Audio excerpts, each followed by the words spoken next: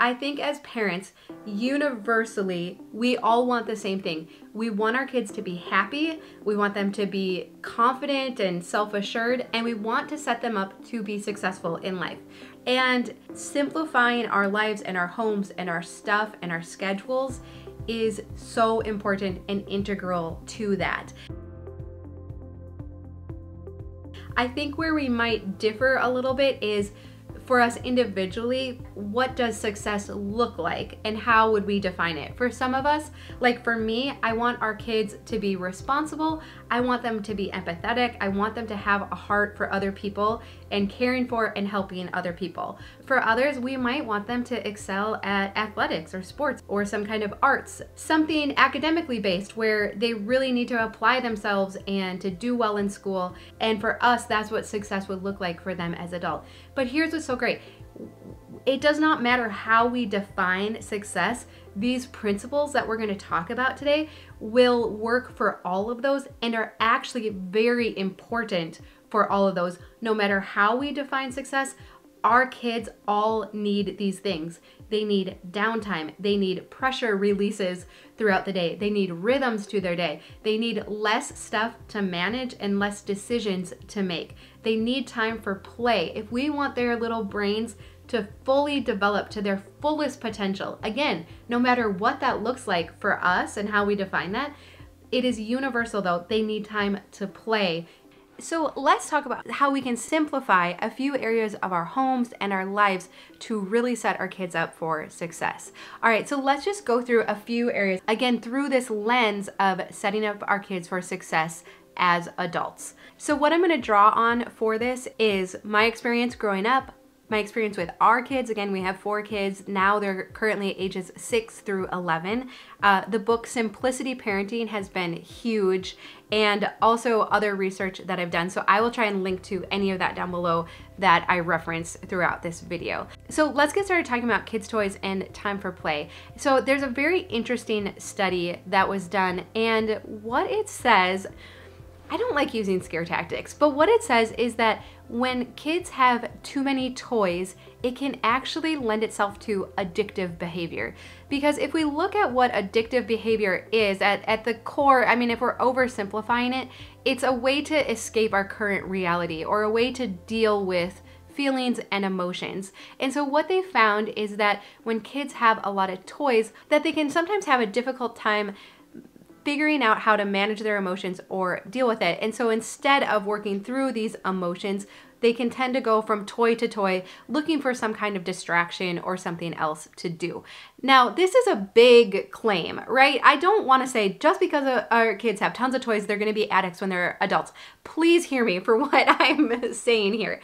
But again, looking through this lens of we want to set our kids up for success as adults, there is so much research that says that kids do well in a highly simplified environment with very few toys, and this is what leads to creative, imaginative play. And I've definitely experienced this with our kids, that as we've highly simplified their toys, they play better together, they play longer, they are much more creative, and there's also research that shows they have better social skills and higher self-esteem. And so there are so many benefits that have been well researched that show kids do very well with highly simplified toys. What's the problem? We are up against a $1 trillion toy industry that spends billions of dollars on marketing every single day to tell us otherwise, that in order for our kids to be happy and engaged and have a very full and vibrant childhood, that there are lots of toys that they need to facilitate that. So we know that's not true. I have a whole series of videos on simplifying kids' toys. The good news is that it can be done very simply and quickly, and I recommend just boxing them up and saying, we're just gonna do an experiment and see if we miss these toys, telling them that we will pull out any toys that you ask for that you want back, but really simplifying down to those open-ended toys, like things like Legos and blocks and play food and dolls, very simple things. I feel like you're going to find that your kids are going to play so much better. And so this is an area where I don't necessarily even want you to take my word for it. I really would love for you also to learn about this and research it, because I feel like you're going to have stronger convictions about it like me. And so I want you to also research it and learn about this on your own, because I do think it'll have more lasting effects. But here's the main thing to remember, that kids don't need toys to stay entertained. All they need is their imagination. Their imagination is what helps to occupy them and keep them entertained and keep them engaged in what it is that they're doing. It's not the toys. And this ties into craft supplies as well. I don't facilitate like craft projects, STEM activities, sensory play. What is so cool is that we can take all these subcategories of parenting, like STEM activities, sensory play, doing craft projects with your kids. If you enjoy doing that, of course, do that. But don't feel guilty or pressured like you have to, because if your kids are playing outside, guess what? If they're playing in grass or they're playing in water, those are sensory activities. If they're building with Legos or blocks, those are STEM activities. And so I know they're all packaged now and we can buy them and there's Pinterest activities for them and we can create them. But really, if your kids are just playing, they are getting all of those activities in. And then as far as craft supplies, we actually have a really simplified how much we keep, because again, I don't want to manage a lot of inventory around craft supplies, so we keep it highly simplified. But I feel like they're the most imaginative when they have very little to work with. So I hope this is good news, because again, as we just simplify things, it makes our parenting easier and our kids are happier. Another area is simplifying kids' clothes. And so I had pared down all our kids' clothes to about 5 outfits each. As they've gotten older and they want to have more input in what they wear, they have a little bit more, but as they get older, they can manage more too. And I just simplified this because I wanted to simplify laundry and keep our house more clean, which definitely happened. But also, we don't want our kids to have decision fatigue. In the book it says, by simplifying clothes, you ease transitions. You offer freedom from choice and overload while still allowing for the slow and sure development of personal expression.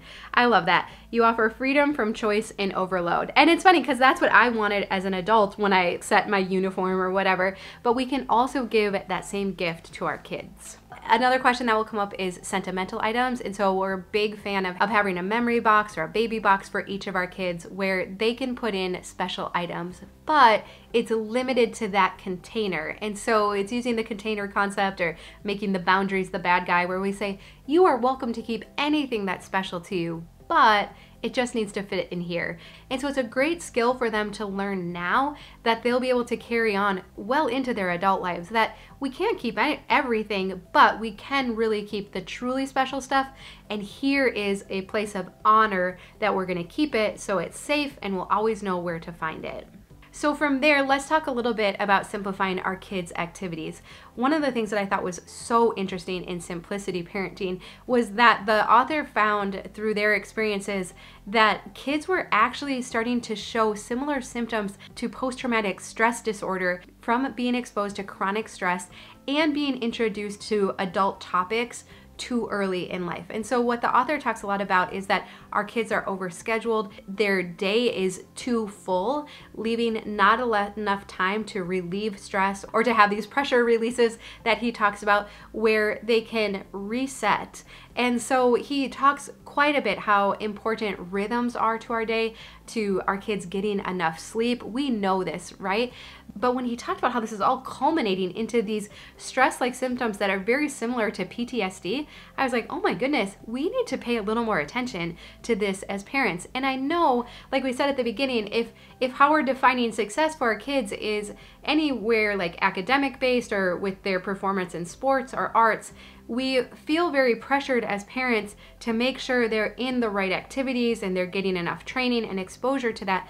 But what we need to balance that with is making sure that they have enough time to play, to just be kids, and how important that time in their day that we set aside for just play, for just relaxing, how important that is to their mental health and also to their brain development.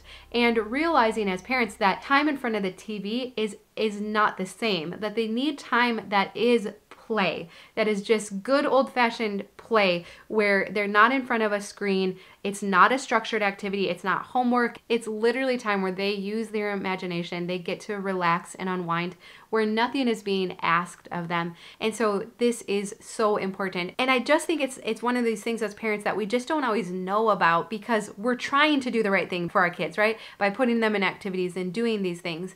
And I think what's been surprising to me is that I really thought when we left high school, maybe even college, that we were leaving peer pressure behind, right?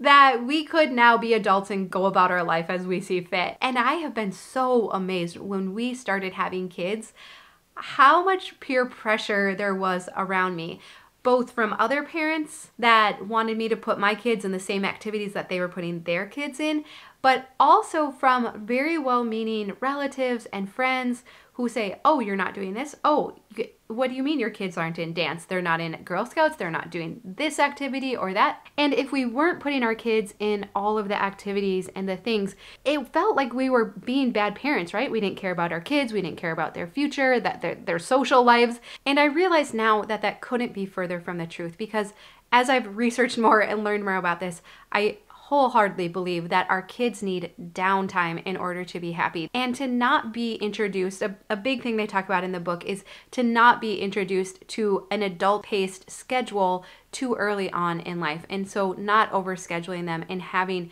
too many activities and too many things for them to think about and worry about.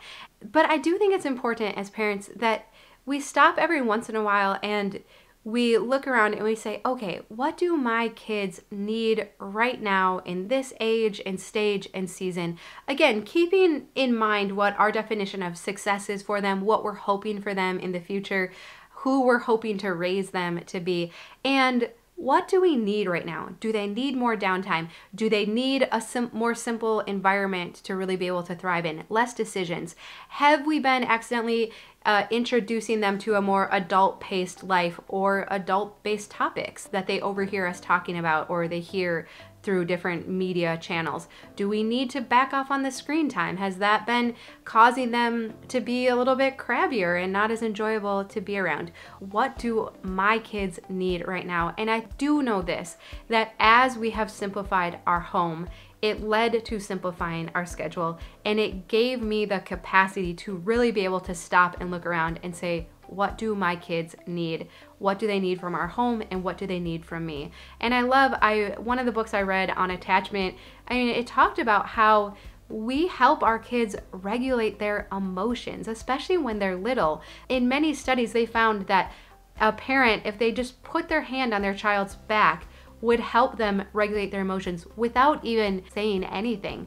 But unfortunately, as we continue to be more distracted as parents, and as our kids are consuming more content through screens on TV and online, that there's a breakdown between this ability for us to help regulate our kids' emotions. So again, as we try to just go back to simplifying things, the most simple ways to entertain our kids and to simplify their childhood, I feel like the benefits that you are going to see are going to be so worthwhile.